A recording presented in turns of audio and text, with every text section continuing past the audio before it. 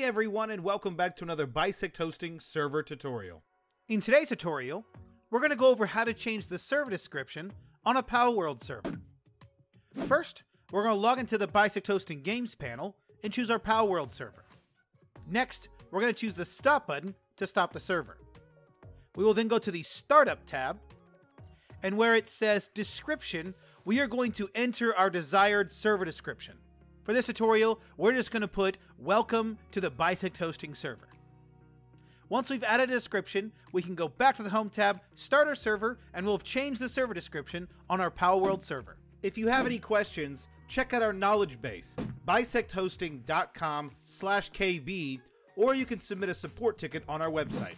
If this guide was helpful, make sure you hit that like button, subscribe for more content like this, comment down below which guide you would like to see next, and we'll see you around.